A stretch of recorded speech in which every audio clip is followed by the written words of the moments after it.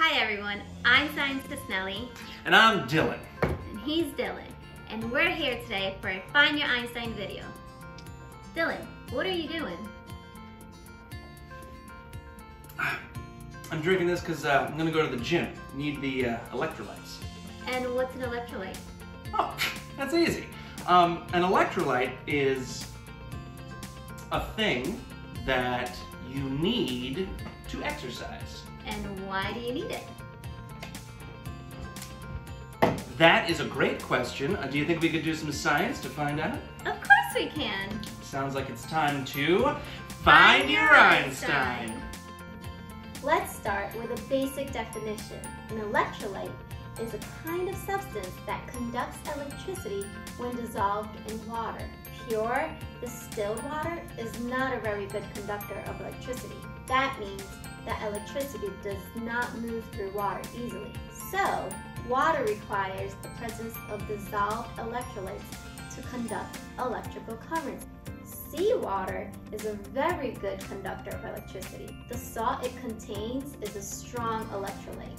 Because of this, electrolytes are extremely important to our health. Many of the body systems, like the nervous system or the cardiovascular system, just to name two, require electrolytes in order to function. For example, one of the fastest ways that our body sends messages from one part of itself to another is by sending small electrical impulses along nerves and muscle fibers. It does that by using electrolytes. Without electrolytes, our body would not be able to organize itself to do things it has to do in order to stay healthy and well.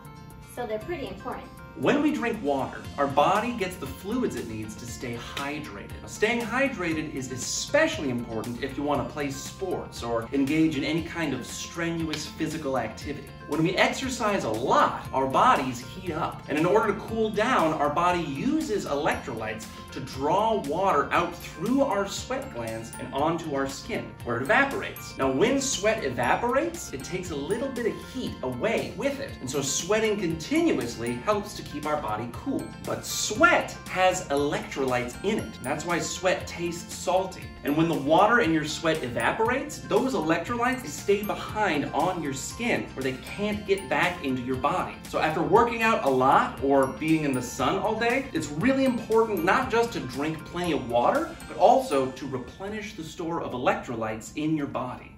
Here's a question for you. What has more electrolytes in it? A sports drink or something more natural like orange juice? Which is better for you to drink after you exercise? Well, as we know, when we have a question, the best way to answer it is with an experiment. In today's experiment, we'll be using electricity to measure which drink has the most electrolytes. Because we know that electrolytes conduct electricity, then we know that the more electrolytes there are in a fluid, the better that fluid will conduct electricity. So, we're going to determine the amount of electrolytes in a number of different fluids by measuring those fluids' conductivity. That is, their ability to conduct electricity. To measure electricity, we're going to be using a multimeter. A multimeter is an electronic device that can measure several different aspects of electricity, including voltage and resistance. Today, we'll be using our multimeter to measure current.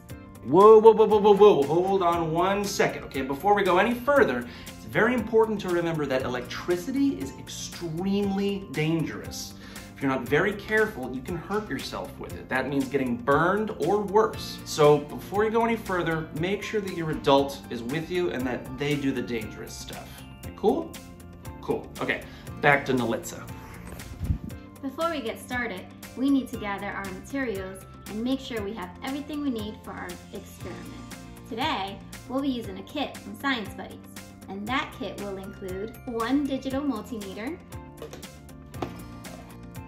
2 multimeter leads, one red and one black, 3 alligator clip leads, 1.5 meters of bare 24 gauge copper wire, one 9-volt battery, and one 9-volt battery clip. Additionally, you will also need a disposable plastic straw, a pair of scissors, some testing fluids, we'll be using tap water, distilled water, a sports drink, and some orange juice. 8 small bowls. It's important that the bowls are not made of metal. Masking tape for making labels, a pen or a marker, a ruler, some paper towels, and a lab notebook to record your findings. Once you have all your materials together, we can get started. So the multimeter and the battery are very exciting, but we're going to put those aside for a moment because first, we need to make a conductance sensor. Our multimeter is very useful, but it's not made to measure liquids the way we want to. So we're going to make a sensor that we can attach to the multimeter to give it the ability to measure fluids, and the good news is it's super easy. All you need to make your sensor is a straw, some copper wire, and a pair of scissors. First, cut a 2-inch piece from the drinking straw. Here it is. Next, cut 2 pieces of copper wire, each about 5 inches long.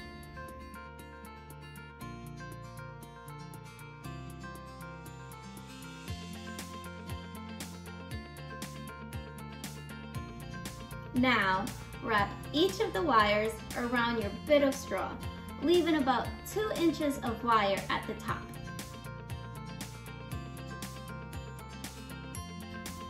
You want your wires to fit snug on the straw so they don't slip or slide around. Also, make sure the wires don't touch each other. This could cause a short circuit and it might break your multimeter. Next, we need to prepare our test solutions in our rinsing station. First, you want to label each bowl. You can rip off a piece of the masking tape for each and then label them as follows.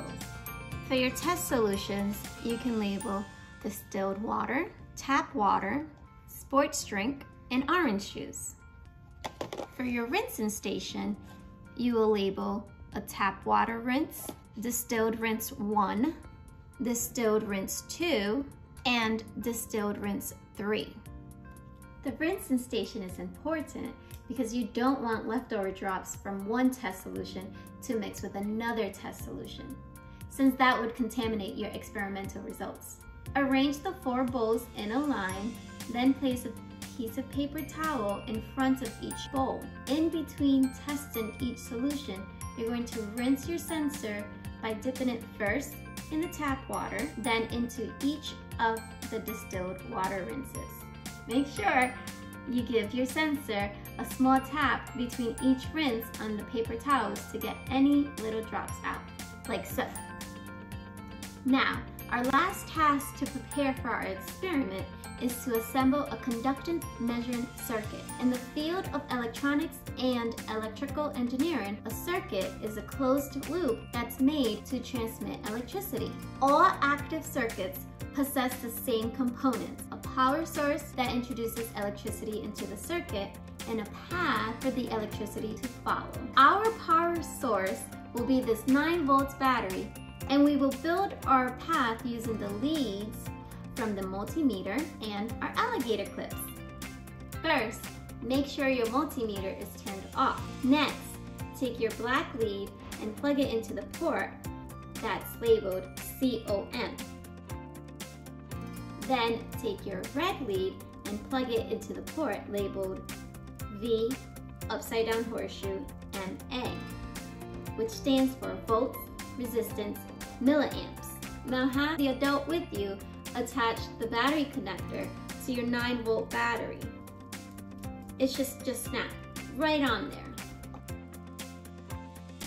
Attach your black alligator clip to your black lead. Then attach one end of your red alligator clip to the red lead.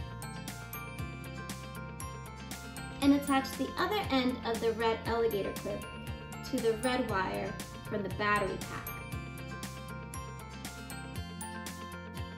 You want to make sure that the wire touches the metal. Finally, attach one end of your green alligator clip to the black wire from the battery pack. There, Your circuit is basically complete. When we test our solutions, we will connect the black and green alligator clips to our conductance sensor. But when we're not testing the solutions, then it's best to leave the circuit incomplete. That will help keep us safe from any accidental shocks. And with that, we're all set up. To begin, fill your bowls with tested fluids and prepare your rinsing station. It only needs to be enough to submerge your conductance sensor. Next, we're going to turn on our multimeter to the 200 microamp setting, which looks like this. This is a very sensitive setting, and we're going to use it to test our distilled water. Grab the bowl labeled distilled water and bring it over to your testing circuit. Attach the black alligator clip to your sensor, and then the green alligator clip to the other part of the sensor. Now submerge your sensor and let it rest at the bottom of the bowl.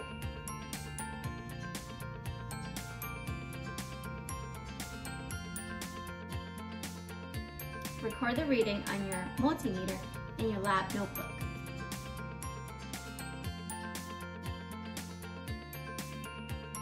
Once you turn off your multimeter, detach your sensor from the alligator clips. Dry it by tapping it on your paper towel. Since the first test liquid was distilled water, we don't really need to rinse it just yet. Next, we're going to test the tap water. For this reading and for the rest of our readings, we're going to turn our multimeter onto the 200 milliamps setting. Attach your clips to your sensor. Remember, always do the black one first and then green. And you submerge your sensor to the bottom of your bowl and record your findings just like the first one.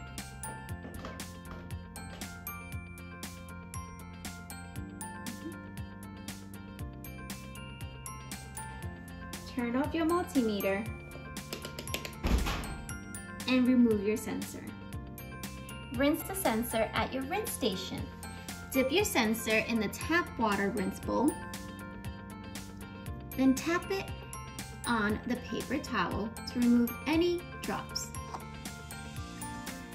Dip your sensor in the first distilled water rinse bowl, tap dry, and repeat in each of the 2 remaining distilled water rinse bowls.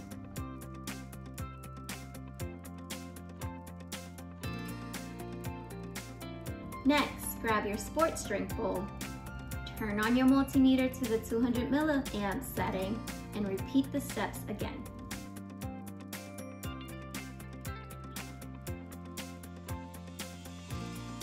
Now let's rinse it on our rinse station.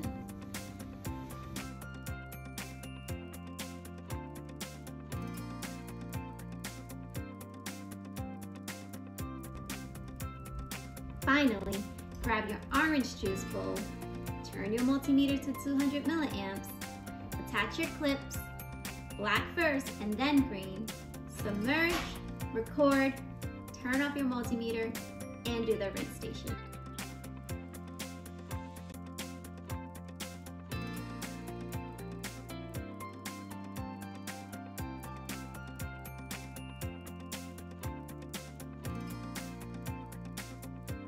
All right, conclusions. So if you've been getting the same results that we did, the fluid with the highest conductivity was orange juice by a long shot.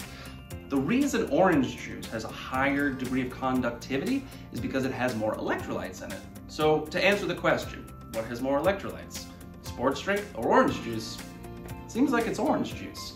Next time you're exercising or out in the hot sun all day, maybe reach for that OJ. Sorry, brand name sports drink. This has been Find Your Einstein. Stay curious.